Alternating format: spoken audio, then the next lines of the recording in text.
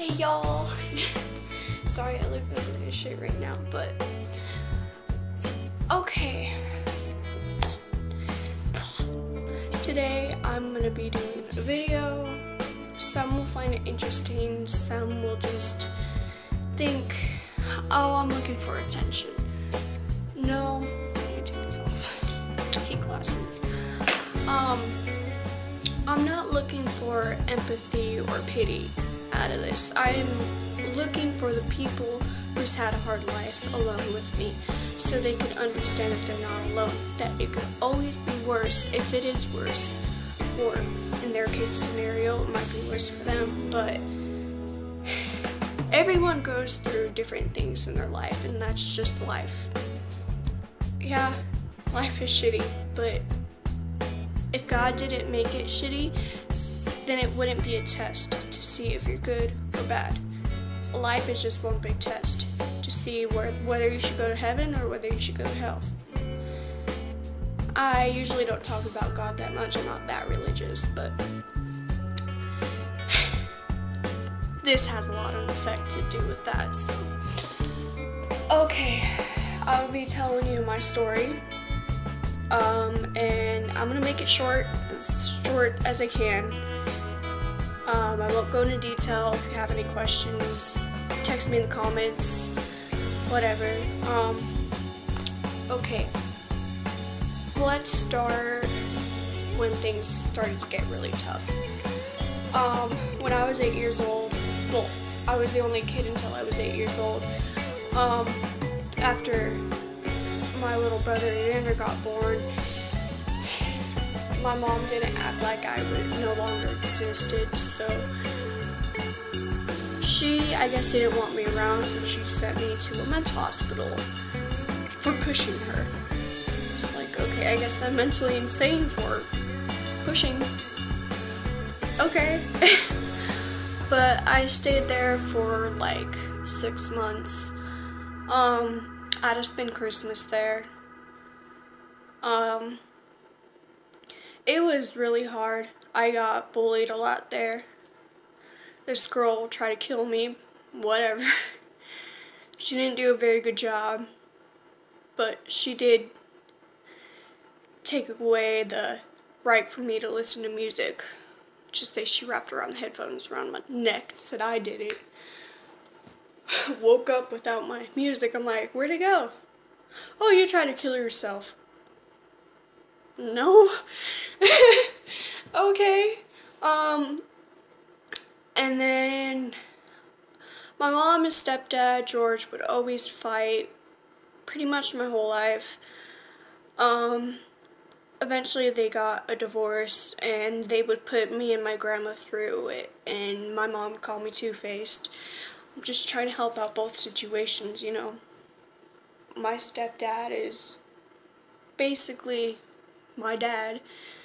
My real dad wasn't really around that much because my mom wouldn't let him be. I've always had anger issues. I've never had a friend until 5th grade. 5th grade, I met a girl named Hannah. She doesn't do many videos anymore. Typical tuber, 9/11, check her out. We moved a lot. I've been to 8 different schools so far, and I'm going to be a sophomore this year, so most of my life I moved, or I got kicked out of school. I was sexually abused in kindergarten by another kindergartner. That was tough. No one would believe me until I was older. And then after the divorce, well, not really after, in the middle of the divorce, my grandma passed away. I really love her. I really miss her. When I didn't have Hannah, I had grandma. If I didn't have grandma, I had Hannah. All I had was Hannah after that. And then we moved. Could no longer see her. We still talked, but it wasn't the same, of course.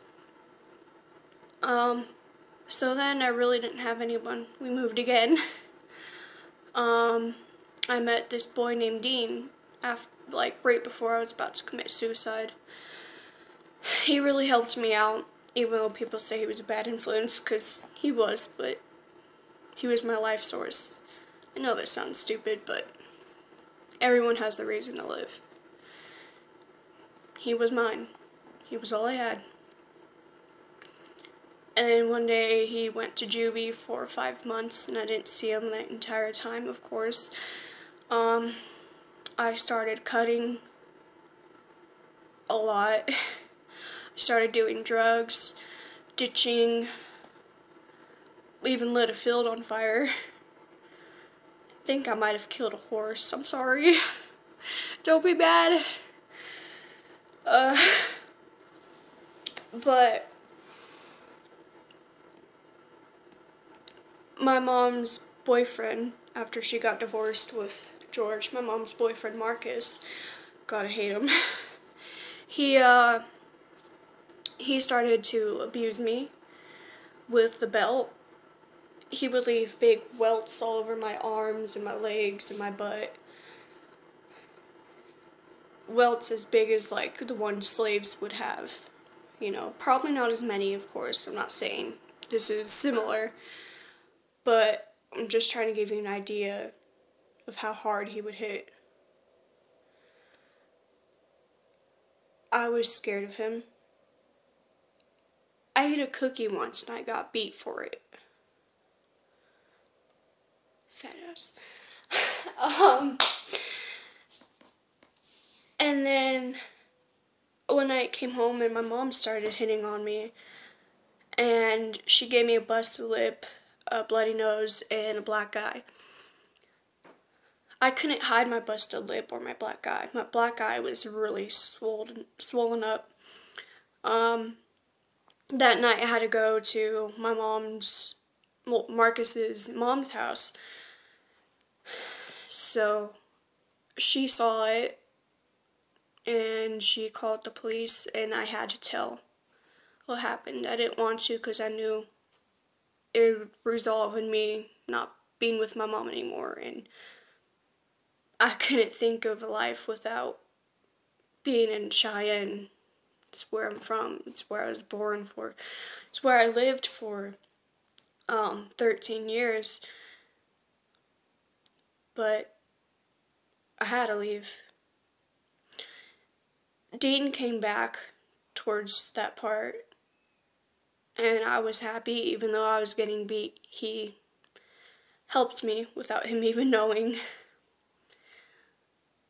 But when I had to leave, my dad picked me up from Missouri, and I begged him and begged my grandpa to at least let me say goodbye to him. And we hugged for like the longest minute ever. We've never hugged before.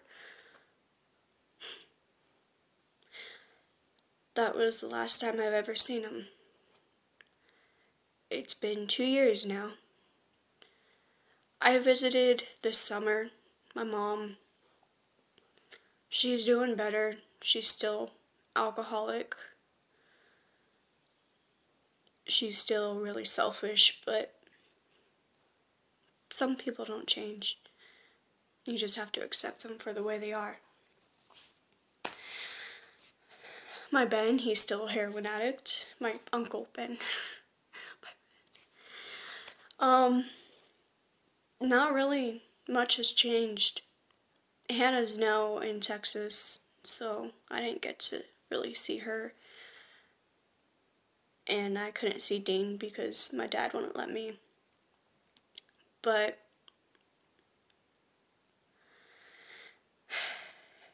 I'm glad I visited this summer. It was kind of like a closure until the next 2 years.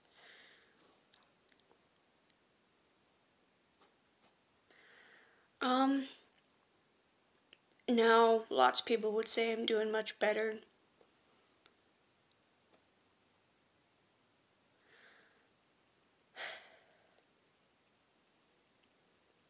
I don't know. It's just day after day, nothing ever happens anymore, but I guess that's a good thing. Um, came out of my emo stage. You probably can't tell because I'm wearing black. Oh no.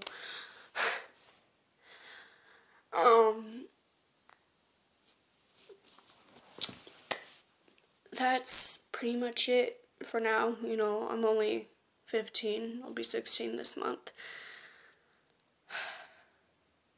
So, I'll probably make more, if any more of that crap goes on. Or if I'm actually doing really well. I'm just scared that someone else I really care for is gonna die really soon. But I guess death is a part of life. One day we'll go through it ourselves. It's just a matter of time. No one knows.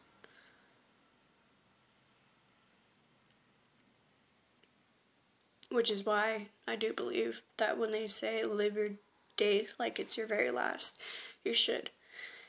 Now that doesn't mean go crazy and have fun and spend all your money. It means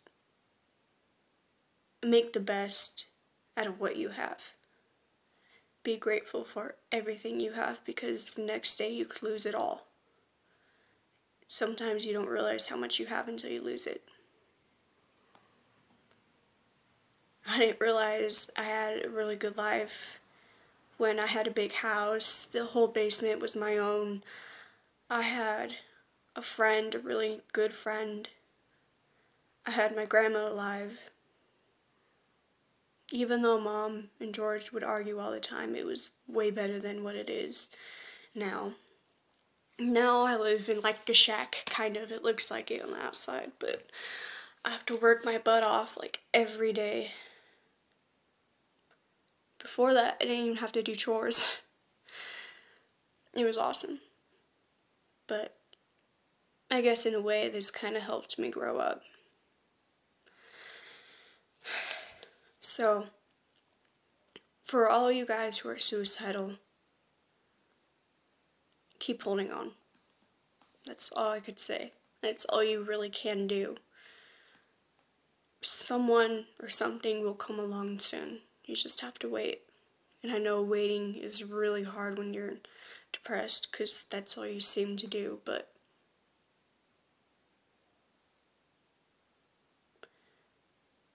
don't think about the future. Don't think about the past. Especially don't think about the past. Think about that day and how you're going to get through it. And then when you wake up the next morning, think about that day and how you're going to get through it. Keep going that way. It's what I did. I hope this helped you. Probably didn't, but a lot of people have their stories, and you really don't know about people until you hear their stories. I think I'm way misjudged for being someone I'm not. But isn't it everyone? Well, have a nice day. I don't know. Bye.